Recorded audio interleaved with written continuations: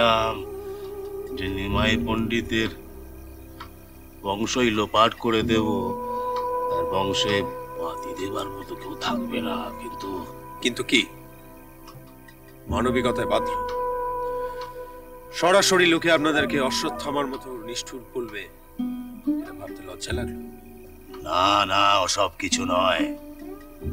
আমাদেরকে মন্দার শাসিয়ে গেছে, বলেছে নিমাই পণ্ডিতের পরিবারের কোনো ক্ষতি করা চলবে না। কেন? সুলতানও কি বৈষ্ণবদের দিকে ভিড়ছেন, নাকি ওই চরটি বৈষ্ণব আর সেই জন্যই সুলতান ওই লোকটিকে এখানে চরগিরি করতে পাঠিয়েছেন? অবশ্য আমি ওর সঙ্গে একমত, কারণ যে কোনো যুদ্ধে নিমাই পণ্ডিতের কাছে অন্যেরা তুচ্ছ। তাহলে কি করব? একটু সংযত জীবনযাপন করব, তা নাহলে তো নরকেও আপনাদের স্থান হবে না। পণ্ডিত দেববর্মা, আপনার এই শুকনো উপদেশ আমরা মনে রাখার চেষ্টা করব। ঠাকুর, শুনেছি ওই নরক জায়গাটা মন্দ না, আর সঙ্গে যদি ওই আর একটু সুরা পাওয়া যায় তাহলে সেখানেই থাকবো। নষ্টামি স্থান নয়। পণ্ডিত দেববর্মা, রাজপুরুষদের সঙ্গে ভদ্রভাবে কথা বলুন, নইলে জীব টেনে ছিঁড়ে নেব।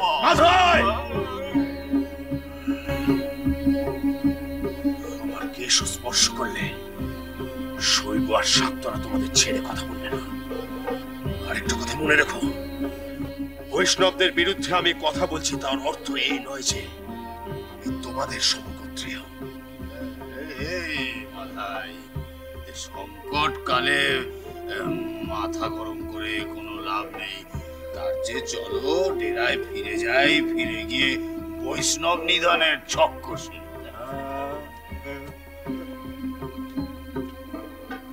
সেই সঙ্গে তোরও।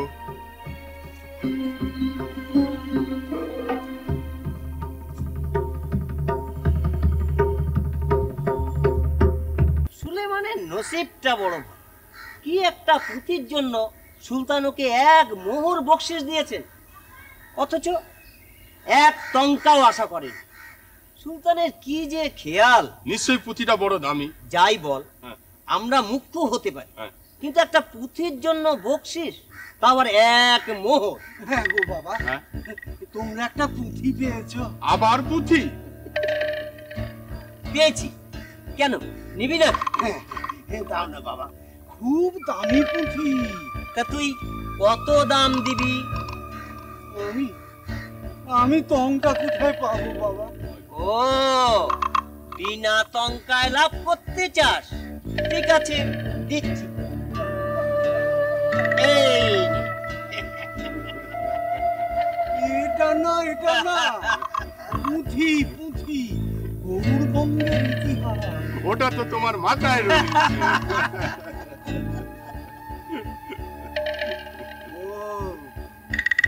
তোমরা রসিকতা করছো। হ্যাঁ গো বাবা, এই নবগ্রামের পথটা কোন দিকে বলতে পারো? ওই যে সামনে। না না না না, ওই দিকে না, ওই দিকে। নবগ্রামের শ্রীধর ঠাকুরকে তোমরা চেনো? চিনি, বিলক্ষণ চিনি। আরে এই তো কিছুক্ষণ আগেই গেল ওদিক পার। না না না, ধর ওইদিকে না, এইদিকে।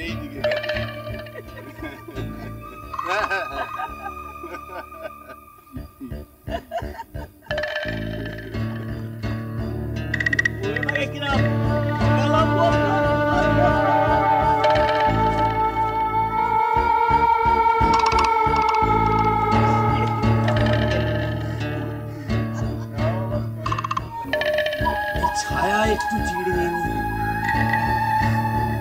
এতটা পথ তোর খুব ভালো গেল না রে? সামনের পুকুরটা একটু হাত মুখ দিয়ে নি, চল। আমরা একটু এখানে বসছি বাবা। বসুন, কিন্তু এই পুকুরে জল ছোবেন না। কেন? ওই জল আমরা ছুঁয়েছি, আপনার জাত যাবে। না না না না, আমি জাতপাত মানি না। আচ্ছা বলতে পারো, হিন্দু জবনে এত ভেদাভেদি কেন? হ্যাঁ? বস বস বস।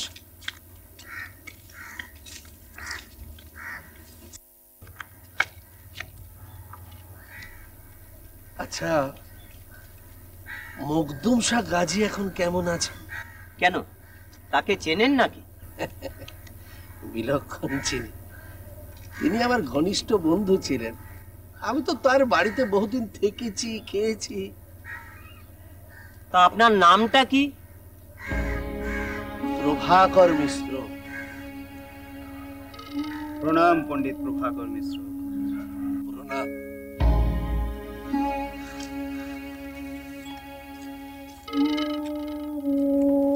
আপনাকে তো ঠিক চিনতে পারলাম না।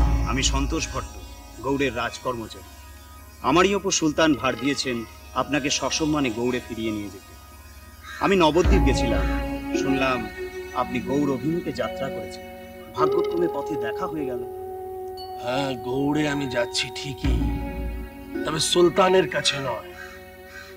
আর সুলতানের কোনো পৃষ্ঠপোষকতাও আমি চাই না। তাই আমি সুলতানের প্রাসাদেও থাকবো না। বেশ, তাহলে বলুন কোথায় থাকবেন?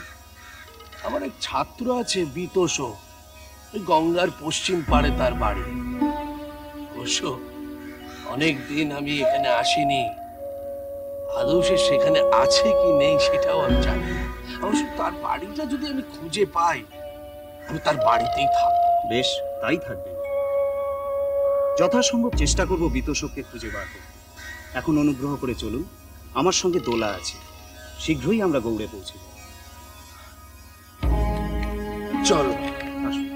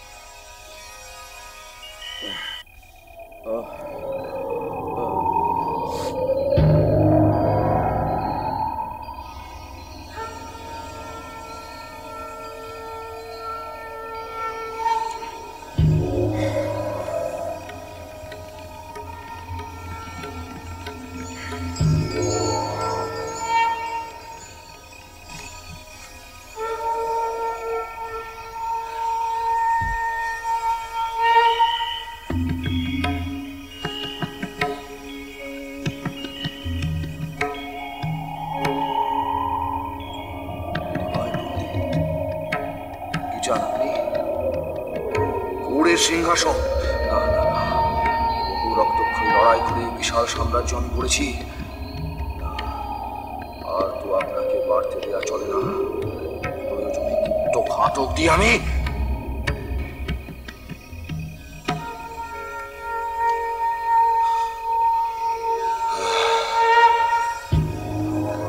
বহু তসবির রেখেছি মন্দার। এই তুমি নয় পণ্ডিত, কিন্তু এখানে আচ্ছা, আমি খোয়াব দেখছি না তো?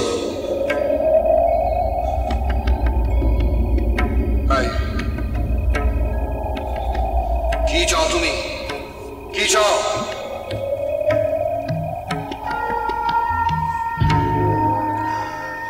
তুমি সিংহাসন চাও?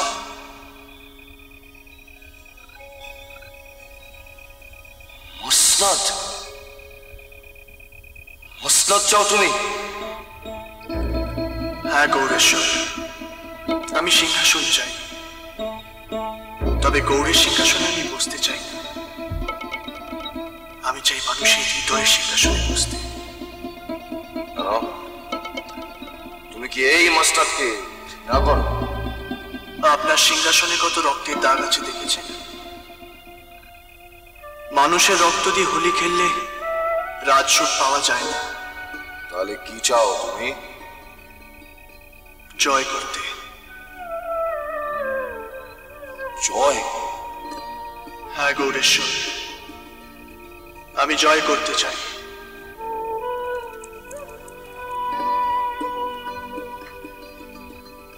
শুধু বঙ্গদেশ নয়, শুধু ভারতবর্ষ নয়, গোটা পৃথিবীকে আমি জয় করব।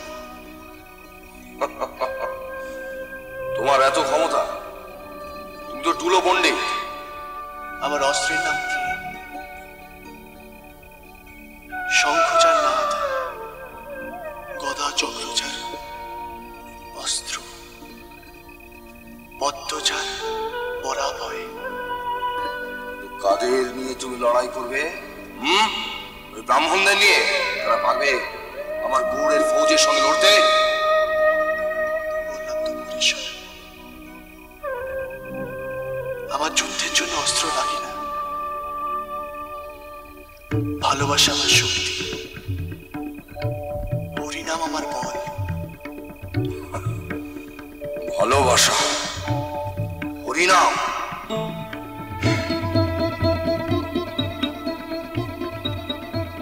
কিন্তু তুমি যদি সত্যি মস্তক না চাও, তাহলে কেন এসেছো আমার কাছে? আপনাকে সচেতন করতে। ক্ষমতার জোরে বিনা কারণে আপনি প্রাণ হত্যা করছেন, তাণ্ডব চালাচ্ছেন। গৌরেশ্বর, জবন, হিন্দু, উঁচু নিচু কোনো মানুষের ভেদ নেই। বেদ, কুরআন, ত্রিপিটক কোথাও লেখা নেই অন্য ধর্মে মানুষের ক্ষতি করার কথা। দেবস্থান ধ্বংস করে সেই পরমেশ্বরকে দুঃখ দেবেন না। কেন? আমারও তো অনেক হিন্দু মন্ত্রী আছে, হিন্দু সেনাপতি আছে, তারাই তো আমাকে হিন্দু মন্দির ধ্বংস করতে সাহায্য করেছে। এই তো অমর ভট্টই তো আমাকে কামাখ্যার মন্দির ধ্বংস করতে সাহায্য করেছে। ওরা লোভের পাকে জাগতিক লিপ্সায় ডুবে আছে। একদিন আসবে যেদিন সুবুদ্ধি রায়, অমর ভট্টরা নিজেদের ভুল বুঝতে পারবে। হরিনামের জোয়ারে ধুয়ে মুছে যাবে সব পাপ, সব ক্লেদ। কিন্তু আমার কি হবে?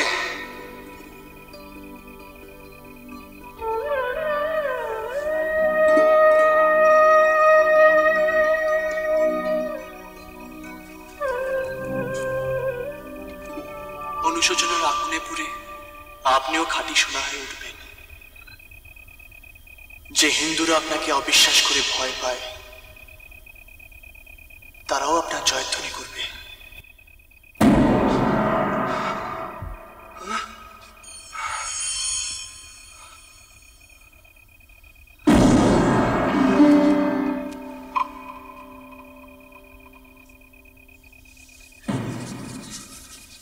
কিন্তু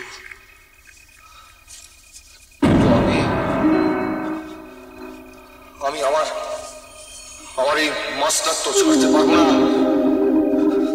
কিছুতেই ছাড়তে পারবো না।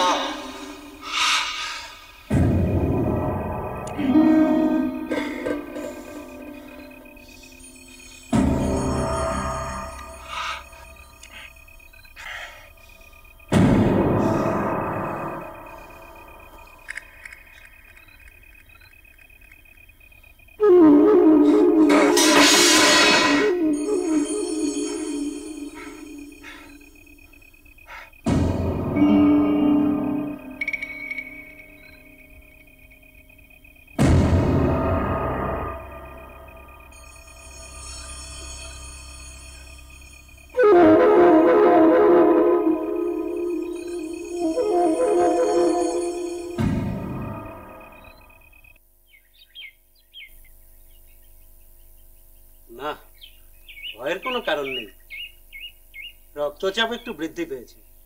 দু একদিন বিশ্রাম নিলেই গৌরেশ্বর সেরে উঠবেন। বিশ্রাম নেই আর কি, আমার আর সময় আছে মুরারি বৈদ্য? চারিদিকে এত অরাজকতা, এত চক্রান্ত। আপনি তো বলেই খালাস। আসলে কি জানেন, এই মসনাদ হচ্ছে একটা গোলাপের ফুল। বাইরে থেকে দেখতে মখমলের মতো নরম, কিন্তু ভেতরে ঢুকলে কাটা বিঁধবে। তা বললে তো হবে না গৌরেশ্বর, কয়েকদিন আপনাকে বিশ্রাম নিতেই হবে। দু একদিন বিশ্রাম নিন, দু একটা গান শুনুন, মোট কথা মনকে প্রফুল্ল রাখুন। দুশ্চিন্তা করবেন না, তাহলেই দেখবেন সব সেরে যাবে। সুলতানের কি দুদণ্ড স্থির হয়ে বসার উপায় আছে? উনি এত ব্যস্ত। না না না গৌড়েশ্বর, ব্যস্ততা আপনাকে কমাতেই হবে, তা না হলে আবার জ্ঞান হারাতে পারেন। বললেই কি আর ব্যস্ততা কমানো যায় বৈদ্য? এই যে এই আপনি কি কম ব্যস্ত? ডেকে না পাঠালে আপনি তো আসেনি না। হয় ওই রোগীদের দেখে বেড়াচ্ছেন, নয়তো বনে জঙ্গলে ঘুরে বেড়াচ্ছেন জড়িবুটির সন্ধানে। আসলে কি জানেন, ওই যার যা কাজ, আপনার কাজ হচ্ছে ওই আগাছার মধ্যে থেকে খুঁজে খুঁজে ঠিক আসল গাছটাকে চিনে বের করা। আর আমার কাজ হচ্ছে না গৌরেশ্বর, আসতে না পারলেও শ্রী মধুসূদনের কাছে সর্বক্ষণ প্রার্থনা করি আপনি যেন কুশল থাকেন। না না হোসেন, তোমাকে আর নতুন করে কোনো অশান্তির মধ্যে আমি জড়াতে দেব না। কিন্তু নতুন অশান্তি যে এসে গেছে বাড়ি বেগম। আবার অশান্তি? আসুক অশান্তি, নতুন করে তোমাকে আর মাথা ঘামাতে হবে না। না, ও কিছু নয়। ওই রাজমহলের ধকলটা, তারপর এখানে ফিরে ওই নুসরাত, মাথাটা কিরকম একটু ঘুরে গিয়েছিল। আচ্ছা, এটা তো কোনো ভারী অসুখের উপসর্গও হতে পারে। দেখো বেগম, তুমি এসব নিয়ে আর মাথা ঘামিও না। এই এত বড় সালতানাত আমার একটু একটু লাগাম ছেড়ে দিলে কিন্তু অনর্থ করতে পারে। নতুন অশান্তির কথা বলছিলেন না? আবার কোথায় অশান্তি বাঁধলো? নবদ্বীপ। নবদ্বীপ কি করে সুলতান? সেখানে তো বেশ শান্তির বাতাবরণ। এ আপনি বুঝবেন না। নিস্তরঙ্গ পৃথিবী হচ্ছে ঝড়ের পূর্বাভাস। নতুন আবার কি হয়েছে সেখানে? তোমাকে তো বলেইছি বেগম, ওই বৈষ্ণবরা সেখানে সংবদ্ধ হচ্ছে, আর ওদের নেতৃত্ব দিচ্ছে সেই নিমাই পণ্ডিত। নিমাই পণ্ডিত?